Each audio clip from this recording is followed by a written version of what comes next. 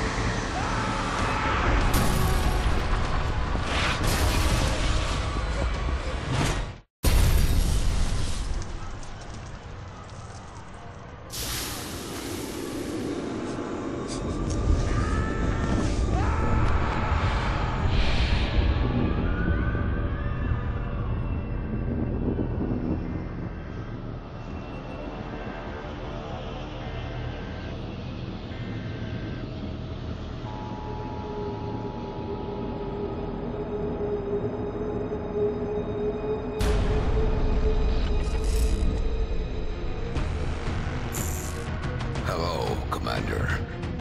In light of the recent extraterrestrial incursion, this Council of Nations has convened to approve the activation of the XCOM project.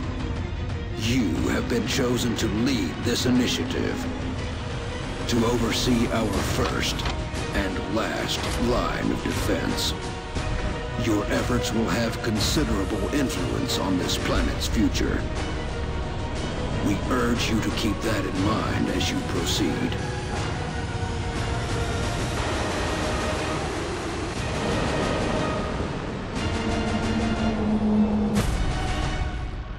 Good luck, Commander.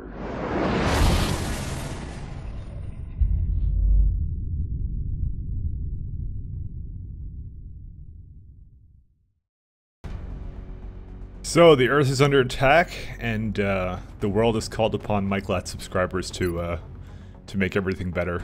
So we're pretty fucked, aren't we? So here we get to choose our base location, which is we get basically a continent bonus for whatever we're on, and we get it permanently. So you can either get air and space, which is like aircraft bonuses, laboratory and workshop bonuses. This is mostly kind of like research bonuses, sort of. except in the form of like just straight upgrades. This one's mostly for autopsies and interrogations, which is direct research bonuses, and also a monthly XCOM funding increase. Most people actually go to Europe, and I can actually see why they do that, but I'm actually not going to be doing that because for some reason I really like starting in Africa, because I like getting my satellites up as soon as possible. As I said, I haven't played this game a lot, but this honestly is what I usually end up going because I really like having a lot of money, so that's kind of how I roll. So let's go confirm this guy. Listen up. We're going to be dropping you deep in the Nigerian interior for the next operation. We've picked up a local broadcast indicating alien activity within a major metropolitan area. We should get down there and eliminate any hostiles. Oh, it's time for Operation Crimson Dream in Nigeria. And so let's go see who's answered the call to go kill some aliens. As our Sky Ranger lands. Who shall it be? Remember, there's like a 1 in 300 chance that your name was picked here if you commented on there. So let's go see who the lucky ones are. Strike 1, this is Central. You are free to engage all hostile contacts in the AO. Don't take any chances. So first we have Mr. Shiv. Obviously going to be the best member of our team. He's a fucking hero. We have Chevy Chase. Volkov, probably Russian. And Michael, what? Apparently I'm here. Yeah. I did intend for this to happen. I swear to God, my name isn't appearing like 1,000 times. I won the lottery. Fuck yes. I gotta make sure I don't die now. Well, okay, so the kind of game this is. So you basically get you get 2 turns, and so here's my little health bar, and these are the 2 turns I get. And you can't, except in very special circumstances, you can't really, if you fire with your first shot, you'll take your second turn as well. And so it's a turn-based strategy game, so you know, the first turn, it basically I'm doing my turn right now, so after I'm done moving all my guys and getting them into position, then the aliens will get a chance to turn, but I haven't actually activated any of them, so it doesn't matter. So what I like to do normally is actually keep my squad together, especially at these beginning parts, which is a major problem. I swear to God, if I'm not a sniper, I'm gonna fucking do something. Anyways, so I basically moved all my guys into position. They're all grouped up nicely here. And so I don't really, even though some guys are out of cover right now, I don't have to worry about that because since none of the aliens are activated, they will not shoot me. Because their first turn, whenever I see them, that is basically them being surprised and running into cover. So one of the first abilities you're going to see me here use is Overwatch. So basically what Overwatch does is... Moving to Overwatch. What that does is, if someone moves into my line of vision, so if they're patrolling around and they move into my line of fire, my guys get a free shot on them. And Overwatch is good if you don't want them to move or if you don't see anybody, so like this. So I'm going to make everybody do it. I've got my eyes on. So now the aliens get a turn, but since they are not activated, nothing happens. And also you heard them talking, which is something I actually don't keep on. I just want to show you it. It's normally actually an option I just turn off because it makes it go faster into Overwatch. You don't really need to hear the soldiers saying anything. It doesn't really matter to begin with, so I don't know. So anyways, there's 2 kinds of cover here. There's full cover, which is represented by the full shield here, and half cover. And so what half cover does is it's plus 20 defense, while the full cover is plus 40 defense. And you can see right here actually what the defense rate, like let me go to Mr. Shiv. So my defense rating for Mr. Shiv is 40, which means it like takes away minus 40% chance that they'll aim. This is a game very much based upon probabilities. So if I move this guy into half cover, alien life on Earth. We're witnessing something never before seen in recorded history. It's not a good thing that I did that because he's unfortunately very susceptible to getting flanked. But luckily, since I only did that with 1 move, I can easily move him back. Yeah, I can move him either into that kind of cover or actually right over here. So this way, he's now out of the line of fire. So, what I'm going to be doing here is I'm going to be slowly moving up my team here and using full cover to my fullest. And so this is unfortunately not a very good shot I can take over here. 25% chance is not very good odds, but I'm going to still move some of my guys out and see. Okay, I can't really see anybody here either. So this is the plan. Since we don't have any good lines of shots, there's a couple guys over here. Basically, here's what's gonna happen. They can't actually see me overwatch when I overwatch like this. So this guy's gonna overwatch. This guy is going to actually use an ability called Hunker Down, and what Hunker Down does is he can't get critted, and it doubles the cover bonus. So he's very unlikely they're gonna actually shoot him at all. And this person, they're gonna overwatch. So the people not in range are overwatching while the aliens take their turn. And I'm gonna hope that I get an opening. If not, I'll just start moving up. Now, what you see here is this is a mind-melded alien, so he's got a bit of extra health. And, wow, took a shot at that one. I don't know why my Overwatch didn't get triggered. But he's now actually completely out in the open, which is really good for me. But I have to go see if there's a... I can go over here, and unfortunately going over here would be dashing for me. Let me see if I have any other openings. Not really. Alright.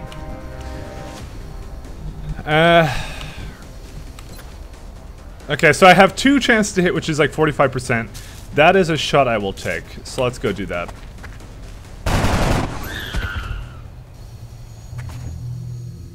Their weapons appear to self-destruct when the operator dies. We should look closely for any fragments that could be salvaged for our own development programs. And naturally, the first kill goes to Mike Latt. If I'm not the sniper, it's just over. I'm never playing this game again. Okay. I don't have a visual on the other 2 guys, so I'm going to go make everyone overwatch and hope that they come out and engage me. Because it's all about, especially in this difficulty mode, it's all about safety. We want to be safe. And so someone over up there is, see, they could be in Overwatch, so if I run into that, it's a problem for me. So we'll do one more turn of Overwatch, and then we'll move out. So we can hear where they're coming from. And normally if the soldier voices were on, then I would be able to, okay, they keep mind melding, which is, as I said, gives +1 HP and a bit more critical chance, and I think a tiny bit more aim. So we're gonna actually move up into this cover right here. Okay, nobody's there. So we're gonna move up. And I know this is not real cover, but whatever. Okay, so reload. Usually my soldiers get about like 4 shots in, so, and pistols have unlimited ammo. I can switch weapons at any time with these guys.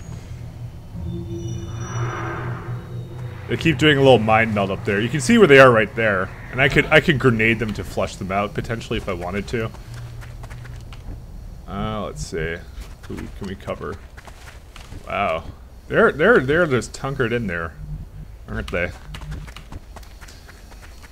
So remember, it's all about safety. We don't want to lose anybody, so we're just gonna slowly, methodically kind of move up here and hope that they actually do something.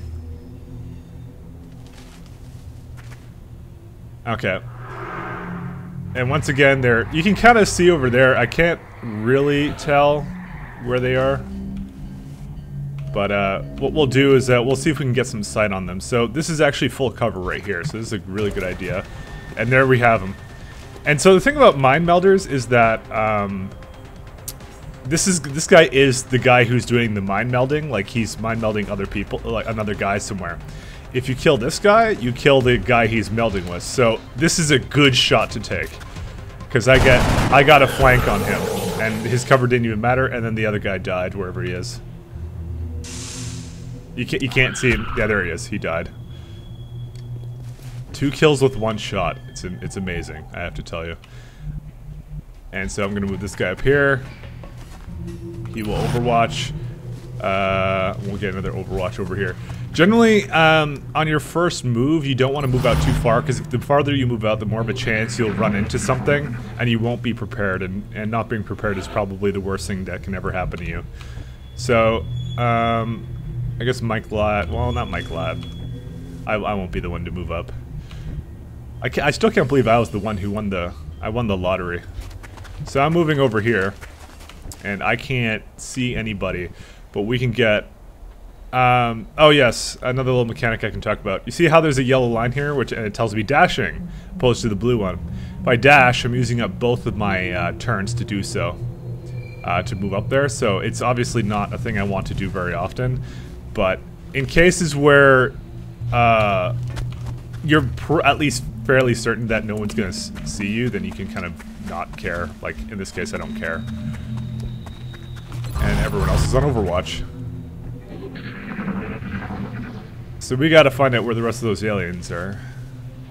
And we can hear them coming from that direction, so let's go and move up to this green thing, which in the cutscene appeared to be really bad. And so we can move everyone up here, and we don't really have to care, and this is apparently the shortest route, according to myself. Oh man. I swear to God, I did not rig this.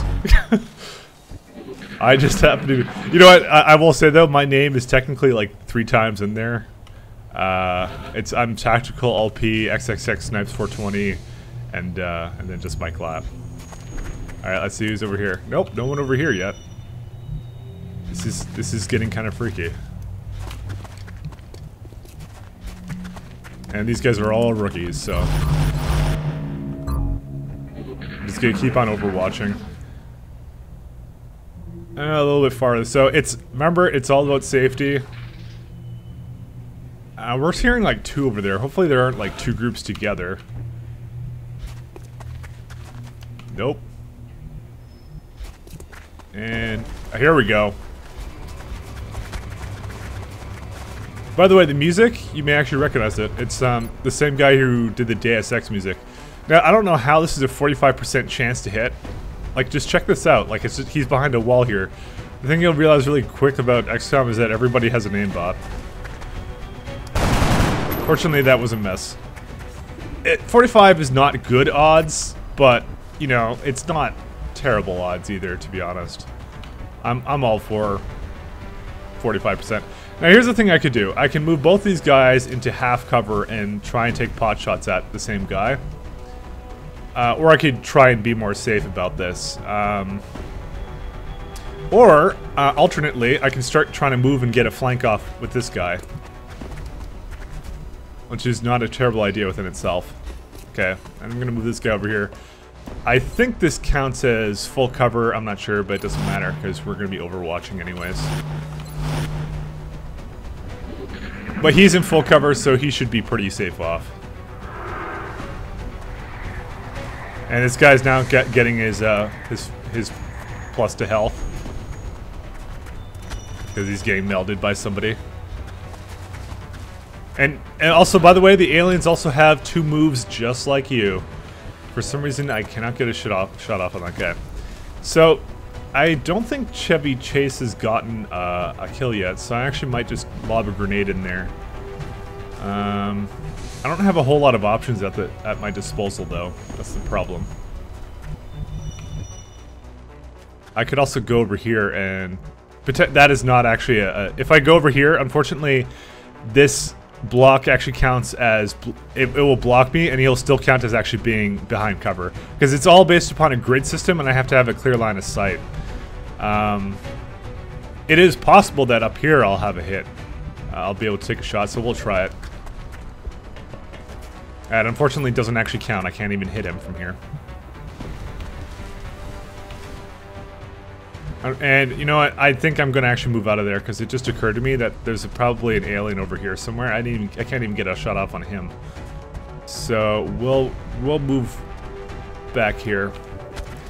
Chevy will grenade. Wait. Why is it? Oh, technically he has a flank shot right now. That really does count as a flank, apparently. Okay, let's see if this person over here can go in and... apparently he can. It's only 2. Okay, I thought that wasn't going to be a flank, but apparently it is. Let's go move this guy up here. So, here's what we can do with this. Oh boy, see, this one is not a flank. I don't understand. Okay, we're gonna try and pistol him. And the odds are in my favor. Now, unfortunately, that does lead to a bit of a problem because now all my guys here have kind of a problem. They might get flanked, and there's no one protecting them. So this guy will overwatch to try and protect them, although it may not work out that way. Unfortunately, he's just about to get flanked himself. So this is what flank shots do. And he got missed, so I guess it wasn't. Alright. Flank shots basically, they raise the chance to critical. Yeah, he is actually getting flanked. Damn. And he didn't die. Well, he's a trooper. Okay. Chevy got the kill, so who doesn't have a kill? I think he doesn't. So I kind of want everybody to get a kill out of this. It's in my best interest to do so. So here's what we're gonna do. You move up here. I don't think this guy got a kill at all, so we're gonna just chuck a grenade at this guy. We don't like grenades because it removes, unfortunately, the rewards that you'd normally get from this. You may want to instruct your men to exercise restraint when using explosives. While certainly effective at killing aliens, they also destroy the artifacts we're hoping to recover from the bodies. Just something to consider. It's one of those things. It's damned if you do, damned if you don't. It's worthwhile to not lose people and get promotions for people otherwise. And now everyone gets a shot off. It's a friggin' turkey shoot. Fortunately, everybody misses because Overwatch gives a bit of a penalty to aim. Wow, this guy has a death wish. You came to the wrong planet, motherfucker. Good work out there, Strike One. If I may, Commander, the labs are on high alert. Teams are standing by for your orders. We can begin researching the newly recovered artifacts immediately. And back to the Sky Ranger, and let's see who got promoted and who's not a rookie anymore. Because rookies are terrible people. So back to our headquarters in Africa, in Nigeria, or wherever the hell we are, I don't know. Best headquarters ever. Welcome to XCOM HQ, Commander. I'm Central Officer Bradford. My role in this project is twofold: providing tactical support for our field operations, and keeping you briefed on the current situation. My efforts should allow you to focus on the bigger issues at hand. Speaking of which, we have a soldier waiting for a promotion in the barracks. I'll let you get to it.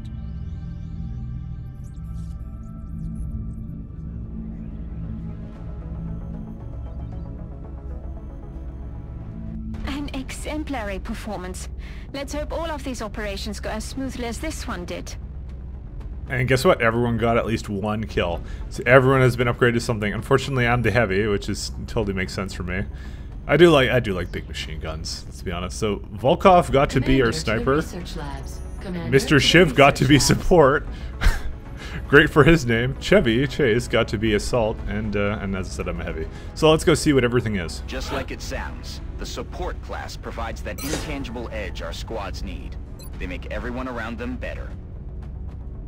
Supports are mostly supposed to be medics, and they also get a smoke grenade, which also gives me plus 20 defense to everything that's in the smoke grenade. It lasts for like, I think like 2 turns or something, at least through the enemy turn. So it's good. It's good for being defensive. Our snipers specialize in dealing massive amounts of damage from afar, but without sufficient training, they're vulnerable in close combat situations. So snipers are pretty much as used. They are the most OP thing in this game. They're very good, very powerful. And you start off with headshot ability, which is basically increasing your chance to critical hit, which is nice. Commander to the research labs. Commander to the research labs. The assault class serves as our front line. They're the first ones into a fight, and the last ones out. Probably the second most powerful class in this game, because you can flank really easily, and running gun basically lets you do that dashing thing and then shoot right after, which is pretty amazing. And the last one, but not least, the heavy weapons specialist provides a crucial service to the squad. With the rocket launcher in tow, there are demolitions experts. Apparently I'm a black woman. I guess because I started in Africa, although I'm from America. There's no actual Canada list in this. I tried to put myself in the one that would choose Canadian names, but unfortunately I can't do that. So, that's pretty much the team we have going right now. The artifacts are being unloaded, and the research team is waiting your orders. We'll get started as soon as you give the order, Commander. Commander to the research labs. Commander to the research labs. Let's go to research labs first then. Hello, Commander. My name is Dr. Valen. I oversee the research labs. This is where all of XCOM's research and development takes place. We have already begun analyzing the artifacts recovered from our first encounter with the aliens. Based on our preliminary findings, we believe we can use them to develop some new equipment for our soldiers. With your approval, we will begin research immediately. So this is how we do research to get better at weapons and other things like that. So the very first one we're going to be doing, although it's not very, it doesn't explain much about it. Alien materials is basically to go towards armor, weapon fragments is to go towards better weapons, and xenobiology is to go against like miscellaneous things like capturing aliens, which is kind of nice. So, but we're doing weapon fragments today, and you'll see probably why a little later. I realize our troops have to put their own survival first, but every alien we use explosives against is one less opportunity to recover new artifacts. You know, I don't think I quite explained this, what XCOM even means. It means extraterrestrial combat, in case you weren't aware. And let's go to engineering. Ah, Commander. I was wondering when you'd be stopping by. Welcome to engineering. Anything they can dream up in the research labs, we can build it here. Speaking of which, Dr. Valen has just sent us some new schematics. With your approval, we will begin fabrication. Commander to mission control. Commander to mission control. We've still got some room to grow up here, but if we really want to expand our facilities, we're going to have to start excavating beneath the base. Unfortunately, the deeper we go, the more it's going to cost. So I'm gonna just start excavating here because we will need the space eventually. Oh, and I only have one steam vent. That sucks ass.